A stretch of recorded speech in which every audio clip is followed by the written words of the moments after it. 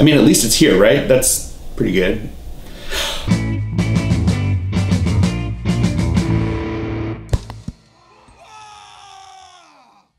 Welcome, ladies and gentlemen, to another Glacial Geek Deep Thoughts Thin Coats with me, Phil, the Glacial Geek. I'm coming to you here from Glacial Geek Studios, where my stuff has finally arrived, so that's at least one step closer to getting to where we usually are, but not all set up, so no painting yet today. But hopefully it'll be coming soon. That's the plan, soon, hopefully, to get through all of this and get it all set up and ready to go. So thank you for your patience with all of that. I know it's there've been very few thin coats going on in the last couple months, but I mean, it took 8 weeks for our stuff to finally get here. Or 8 weeks from when we left it, you know, we left our place in Anchorage to when it finally got here. 8 weeks, so yeah, it was a long time. So, and I think it was like another week or two before that I wasn't able to do it because we were in the process of packing everything. So, so you guys have been very patient, and I appreciate that with all the different locations that I've had to shoot these in. I also wanted to thank you all for all of the support that you guys have been giving me in the channel, both everything from just watching the videos to the comments that you make, to the kind messages that you send, everything. It means a lot. It really means a lot that we can do that, that you guys appreciate what it is that I do, and I appreciate that you appreciate it. And I want to thank especially all of my patrons who have really just blown my mind by how much you guys really want to support this channel. It's been pretty incredible. We've been developing a pretty cool conversations going on over at the Discord channel with the patrons. So if you want to join in on that conversation, it's really cool. It's one of the benefits of joining and becoming a patron of the Glacial Geek. So you can go over to, I'll have a link down below where you guys can go and check out and join and become a patron of the channel, and I really appreciate that. So yeah, it's been a crazy couple weeks with both jumping around, going different places, filming all over the place, meeting really cool people that I've always wanted to meet. You know, people that I've considered idols, that I've like looked up to in forming the channel, and just getting to meet them and make that a reality has been incredible. So it's been a pretty crazy couple weeks, and I imagine it's probably only going to get crazier. Hopefully a little more settled. Hopefully I'll be here in Anchorage for not Anchorage, Savannah for a little bit longer than I have been previously. But yeah, I've really appreciated all the support, and it's been fun. It's been good stuff. So so on to the topic for today's deep thoughts are how to make a battle report. I figured I was trying to figure out what to do, and I know a lot of people have asked questions about what it is, how I go about making a battle report, and I wanted to help you guys do the same. Because, you know, I had to learn myself, make do with what I had to do, and there were some lessons that I learned the hard way as I was going along that I think can probably, hopefully, if you can figure it out beforehand, might help. So yeah, how do you make a battle report? So the first thing is that you have to figure out what kind of battle report that you, all right, my dog is, there we go. So we need to figure out what kind of battle report you want to do. There's a couple different kinds. There's the kind that I do, which are more of a dice rolling one. So those end up being about an hour, maybe a little bit longer, a little less, depending upon the size of the armies and how close the match is. Then you have basically like the stream, kind of like the Twitch stream form of battle report, where you just kind of film the whole thing and just let it go, and those things end up being about 3-4 hours, because it's basically just watching two people play a game, like they do on the Warhammer TV, or in other channels also do that kind of stream where you have like an overhead camera to show it. Mob Rules, their battle reports are like that, so if you want to go check out those ones. And the other one is a turn-based. So those are the three primary ones. Turn-based, which is where you just give a overview of what happened during the turn, point out interesting things that happen, but you basically do all the game mechanics happen off camera, and you just, in between turns, they just show kind of what happened, where people moved, what shot at what attacked what, the results of all of that. Those are the three main kinds. Some people do mixes of some. I know Striking Scorpion does a lot of his mechanics off camera, but then it will show like the interesting dice rolls. I know that I know that Winter's SEO does more of the turn-based, but he's been doing more dice rolling in his videos.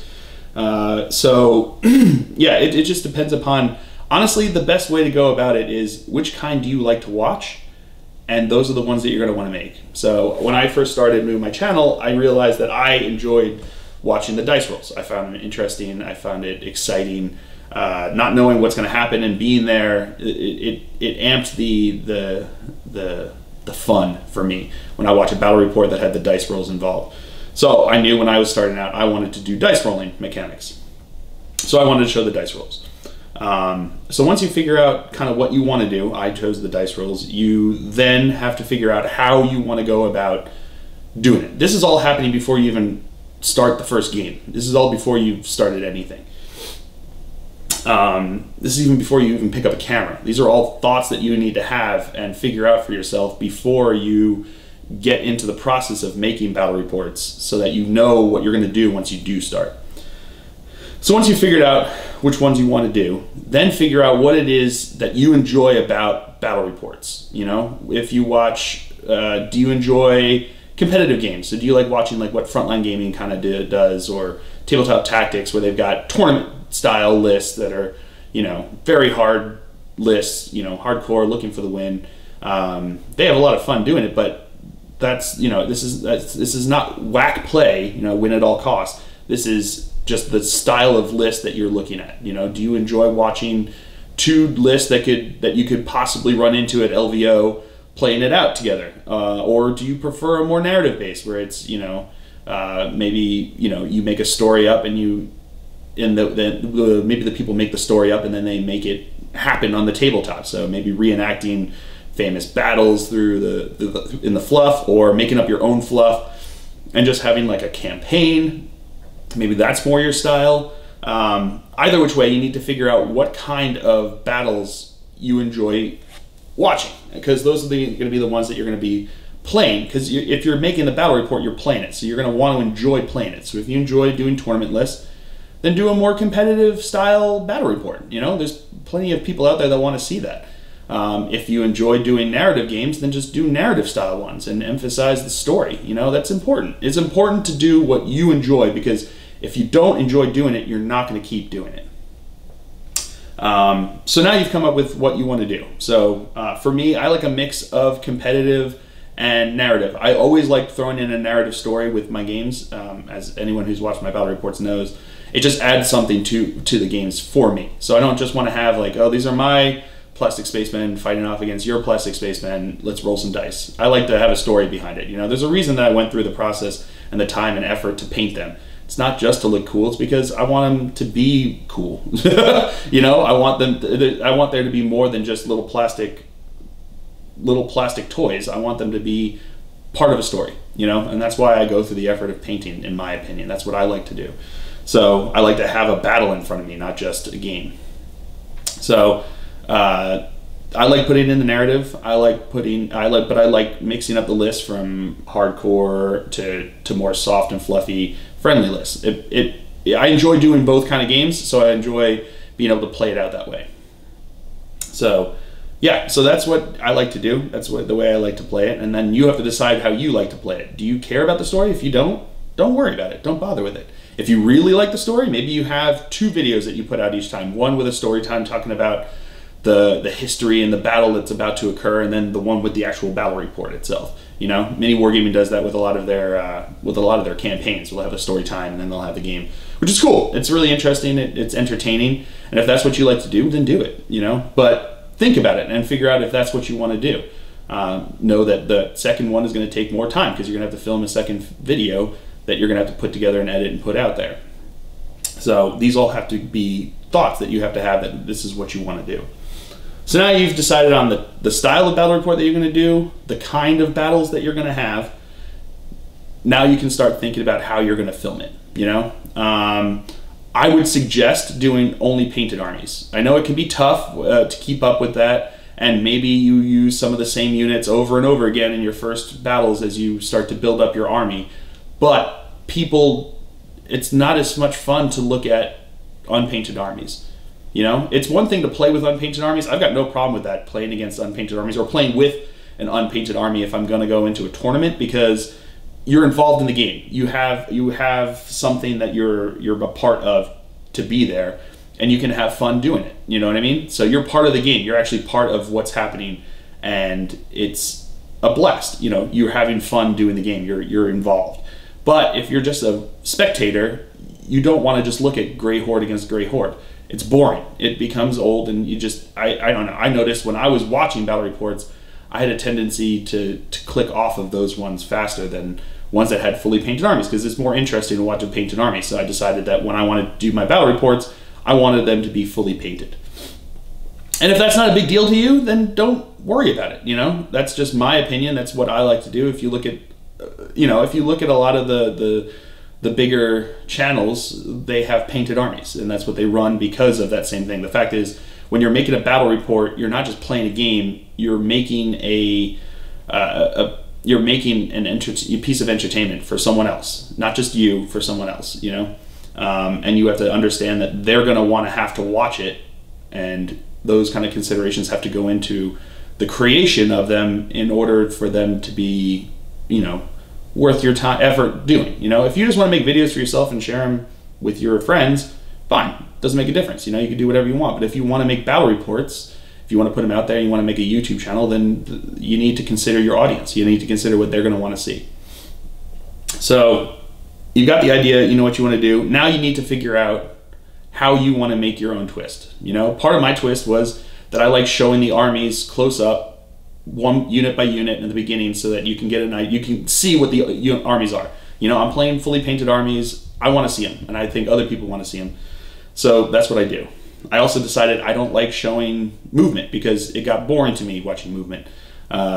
So I only wanted the dice rolls. That was the exciting part, because that's the part that you don't know what's going to happen. So I showed an overview of what happened during the movement and then all the dice rolls. And you can decide how you want to tweak it yourself. So if you want to do dice rolls, but maybe certain dice rolls are boring to you and you could just do those off camera faster and quicker without having to worry about it, go for it. Do what you think is going to be more interesting and what's going to create a more dynamic video for you and your audience to have. So this whole time you've just been considering how and what it is that you're going to be producing, not even just the actual producing of it. So now that this has happened, you now have to actually film a battle report. And to do that, you need some kind of camera. You don't need an expensive camera. You don't need a really big fancy camera. You can just use your cell phone. There are plenty of videos out there that just use the cell phone. I think Winters SEO used his cell phone for the longest time. If not still now, I don't know if he's moved on to other cameras, but for a long time I think he used his cell phone. I know a lot of people use their cell phone. The cameras in your cell phones are really good now. They have HD quality. And most of these videos are going to be watched on a computer screen or a cell phone or something. So you don't need 4K ultra dynamic 3D filming for a battle report. That's just beyond what people are going to be watching. So you don't need to produce it. So get your camera, whatever it's going to be. I use a Sony Handycam, the AX33, the FDR AX33. It's the one I picked up. I used to shoot with a Canon 7D, which was a DSLR, but it was manual focus and it's heavier and it requires you to pay more attention to it to get a better quality shot. So I moved on to a dedicated video camera for that reason, because it made it easier on me and my life filming. And I film a lot of them, so it was worth it for me to do. So now that you've got a camera that you're going to use, now you need to think about audio. Are you just filming this with your friend inside your house, in your garage, or in your gaming room, whatever it is? At that point, audio is not as big an issue. Many wargaming guys, they use microphones to film like their intros and different things, voiceovers and things like that. But during the game, they just use the on-camera microphone, because they film in studios that are quiet, they're insulated, they don't have to worry about the sound quality at that point, because it's purely what's happening inside that room. And there's no extraneous sounds that are going on. There's not a lot. You're not filming inside of a store at that point, so you can use the microphone on camera. But if you're filming in a game store, like I always do, then you have to worry about audio, because in a big, loud games room, you're going to have extraneous sound that's going to be going on. You're going to have a lot of people playing games outside of the game you're playing. You're going to have other customers coming in, people talking and laughing and whatnot. If you just use the microphone on the camera, it picks up all of that. And it's going to be too loud and obnoxious for you to be able to have any kind of quality audio. And if there's bad audio, people are going to click off of your video. Bad audio is the biggest determinant if people are going to stick and watch it. They can deal with bad video, they can deal with bad lighting, but they just can't deal with bad audio. Bad audio makes a video impossible to watch. So you need to concentrate on making sure that your audio is quality for this. So if you are going to be shooting in a store, you're going to be shooting somewhere where there's a bit of a background noise, there's going to be a louder noise, then consider getting an external microphone. I just use a shotgun microphone that I got from Best Buy. That what I do is on my camera on the hot shoe, when I put it on, I face it towards me. It's usually supposed to be, like right now it's faced towards the front of the camera so they can pick up my voice since I'm in front of the camera.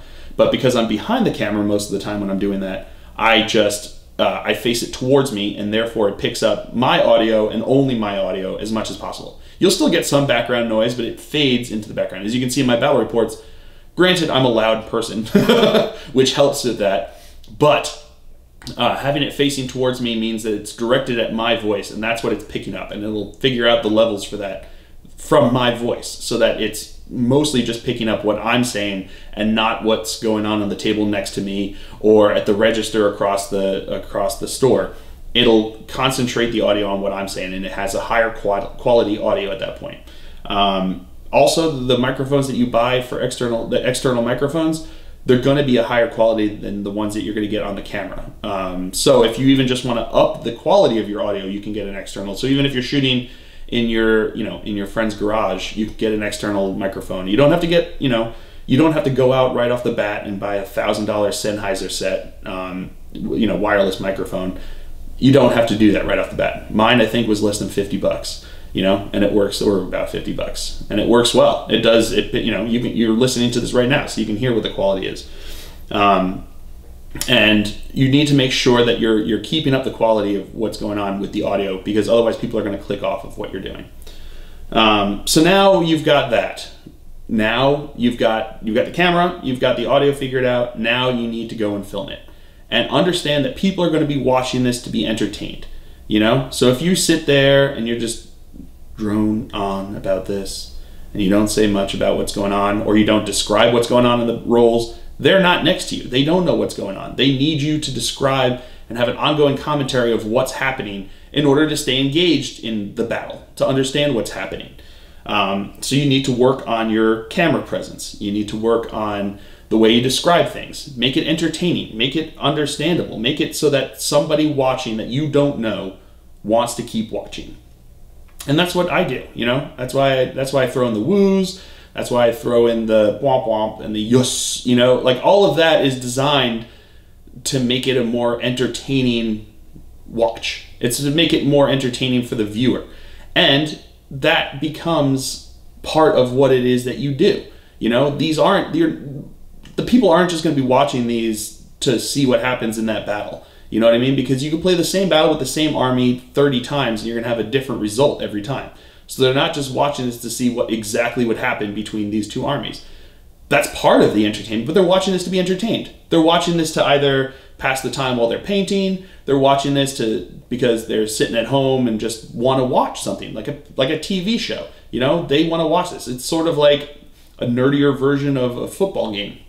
They want to see what's happening. They want to experience the situation, and there's part of that vicarious nature of it, so that they can sit back and it's almost like they're playing the game. So keep that in mind when you're filming. You know what I mean? A little bit of banter helps. Too much banter might distract.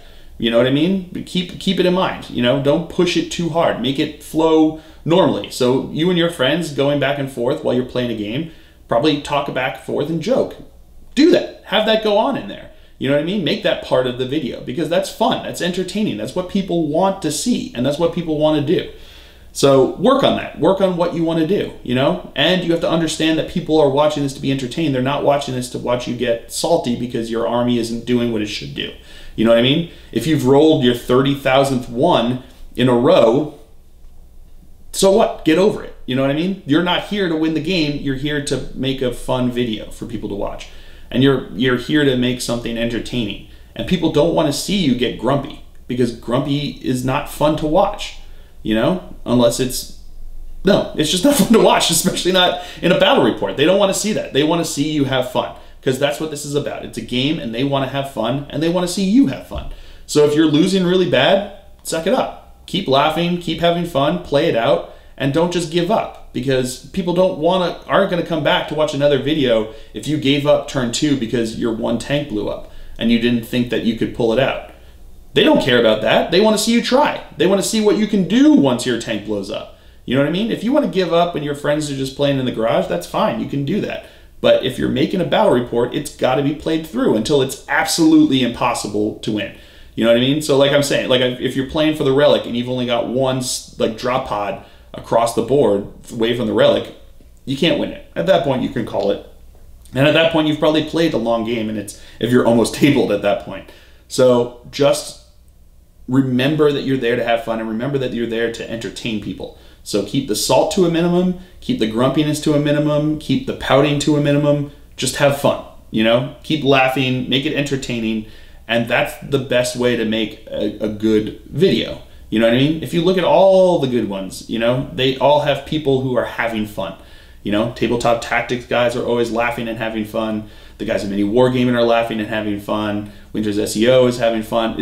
You have to have fun. If you're not having fun, then it's not worth doing. You know what I mean? And if you can't put that aside, then, you know, consider maybe something else, because at that point, people aren't going to want to watch a video of someone getting grumpy because their dice rolls went bad, or because their opponent's dice rolls went good.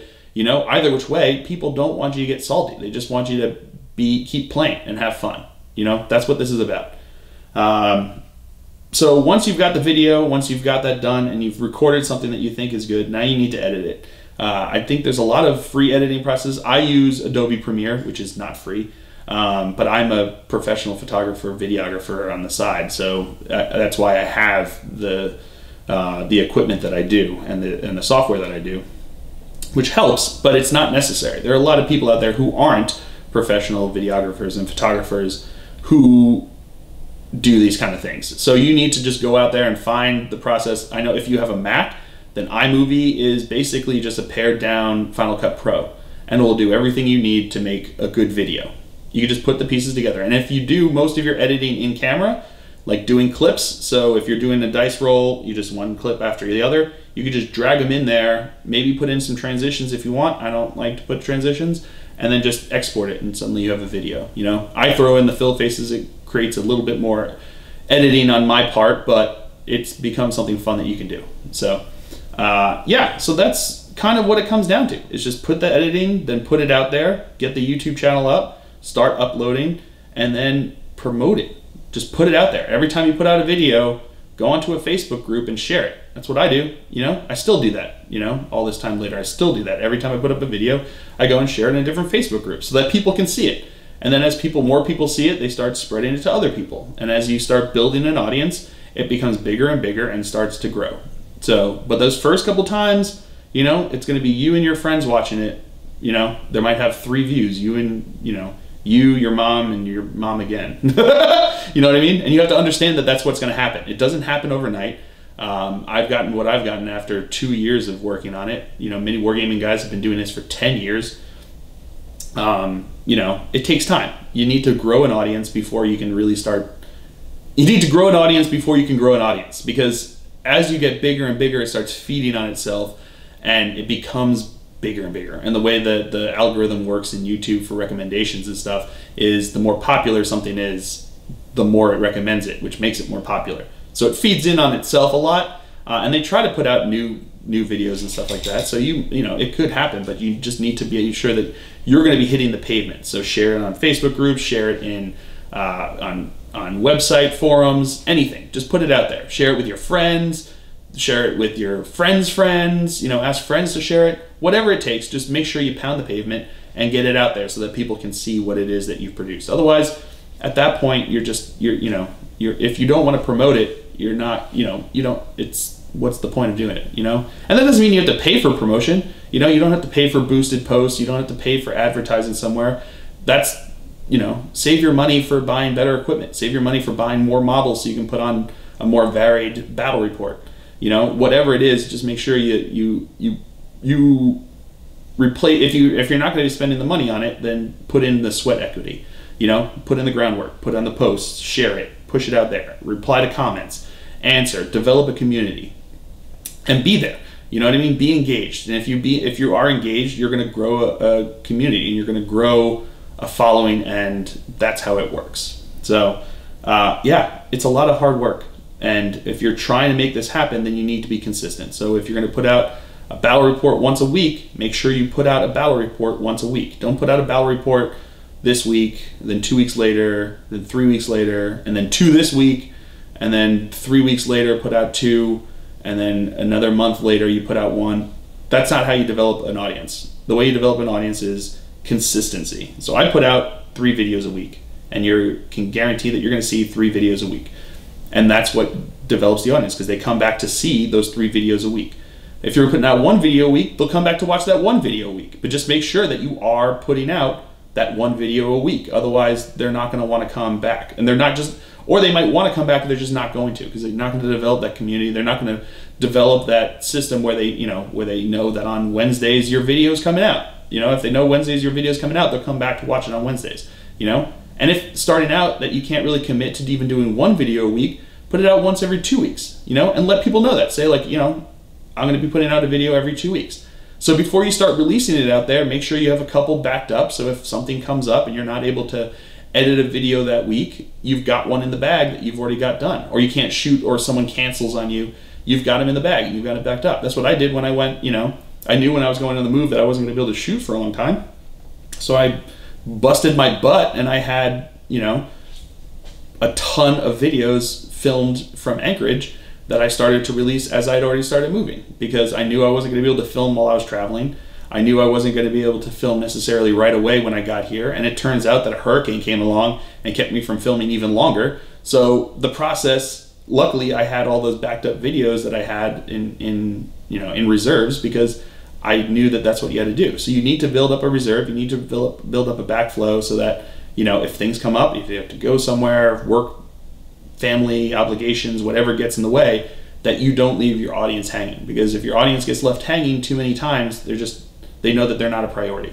And the audience needs to be a priority. You know, they don't have to be your only priority, they don't have to be your top priority, but they have to be a priority, so that you give them kind of what they can expect, which is the videos that you agree to put out there. So I hope all of this has been helpful. I hope it kind of gives you some understanding of what's going on. Know that you're not going to be making a lot of money off of this anytime soon. I mean, I still don't make a lot of money off of it, and I've been doing this for 2 years, and I have a Patreon going that I've got some very, you know, which helps to support the channel, but it's, you know, I wouldn't be able to live off of this alone if that was the case, you know. And that's kind of the thing, is that if you're in this just for the money, I would try to find a different way to make money, you know. But if you're in this because you want to contribute to the community and you want to make something big and you want to do something like that, then yeah, this is what to do. You know, I love it. I love making battle reports. I love putting in the work, but it's a lot of work. You know, I've had a lot of nights that I've been up till 3 o'clock in the morning, you know, exporting a video so that I can have it uploaded in time for people to see it the next day. You know, it's long days of waking up at 9, going to work, coming home from work, grabbing my stuff right away, going out to the gaming store, filming a battle report, coming home, editing a battle report, uploading it, or export, you know, going through, rendering it, exporting it, and then at 3 a.m. setting it up to upload, go to sleep, wake up at 7 to go to work at 9 the next day, and rinse and repeat. And you keep busting your butt and keep making it happen, you know. And you have to commit a lot of time. Understand that you're gonna be putting a lot of your free time into this if this is what you want to do. It takes a lot of work, it takes a lot of effort, And I mean, I don't play games just for fun anymore. I record basically every game that I play that's not a tournament because I need to keep up with my schedule, you know? So understand that that's kind of what happens, is that if you want this to be something bigger, then you commit to it and you make it happen.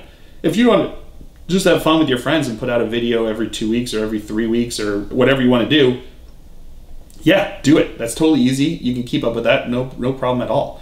You know, if you want it to be something bigger, you want to develop an audience, you want to develop a community, then it takes a lot of work. It takes a lot of effort and it takes a lot of commitment to make it happen. So, but yeah, I hope this was helpful. I hope you guys got some understanding of what it takes to make a battle report.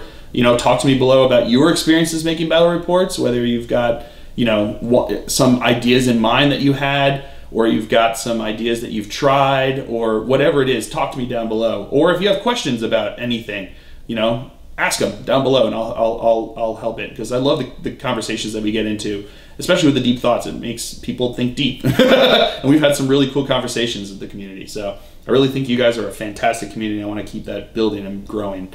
So let's keep working together and making it happen. So anyway, so I hope you guys have enjoyed it. I certainly did, and I hope it was knowledgeable. I hope you guys learned something, and I hope to keep doing that. So again, I hope you guys enjoyed it. I certainly have. I have been Phil, the Glacial Geek, as always. And until next time, have fun.